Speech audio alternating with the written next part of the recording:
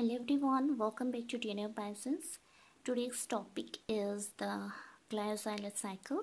So it is the conversion of fats into carbohydrates. So we know that in case of beta oxidation, the fatty acids are broken down into the acetyl coenzyme, correct? So generally you can say that the glycosylate cycle reactions are very similar to the Krebs cycle reaction. So the first step is the oxaloacetic acid, which is a 4-carbon compound.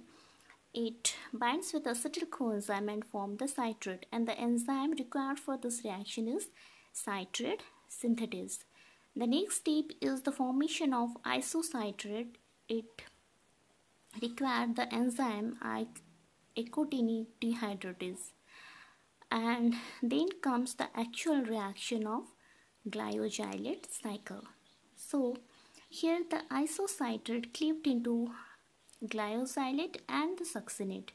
So in the fourth step, the glyoxylate, it binds with another acetyl coenzyme to form the malate, and the enzyme required for this reaction is malic synthetase. Then the malate, by the help of malic dehydrogenase, it forms the oxaloacetic acid. Okay, and here the succinate, it follows the normal Krebs cycle reaction and form the oxaloacetic acid. So the glyoxylate cycle, it is found only in the plants and the microorganisms. It generally absent in the animals. Why? Because in the animals they lack the two enzymes, that is the isocitrate lyase and the malate synthetase. Okay, so the isocitrate lyase main function is to cleave the isocitrate into the glyoxylate and the succinate,